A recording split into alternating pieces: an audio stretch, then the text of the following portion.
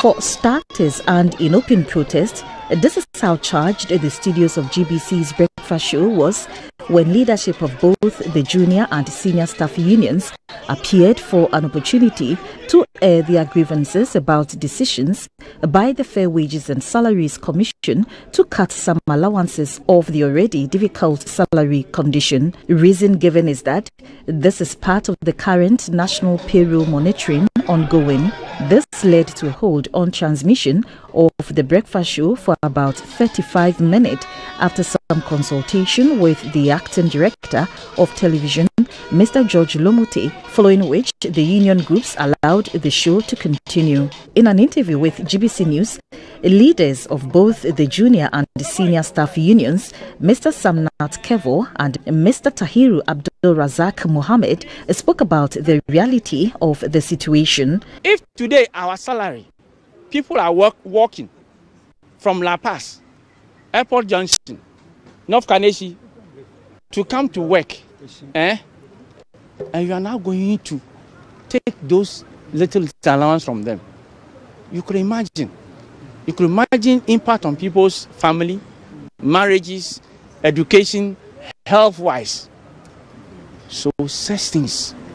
Anyone who look at GBC's workers as if it is a crime to work in GBC. We deserve better. We have contributed immensely to the democratic dispensation of this country, and GBC should not be taken for granted. If anyone has a personal agenda with GBC, that person to shelve it. GBC is bigger than everybody. GBC is Ghana.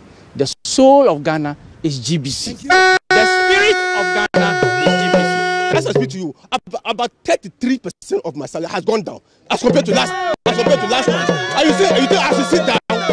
I should sit down. 33% of my salary, 33% of my salary has gone down. And so I should sit down.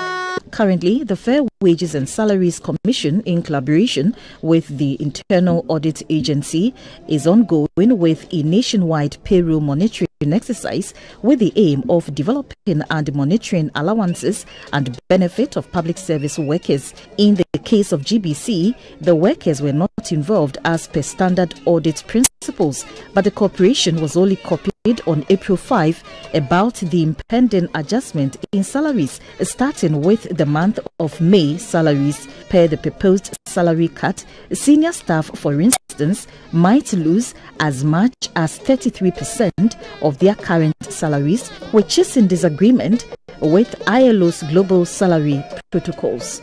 Gifty AJ, GBC News, Accra.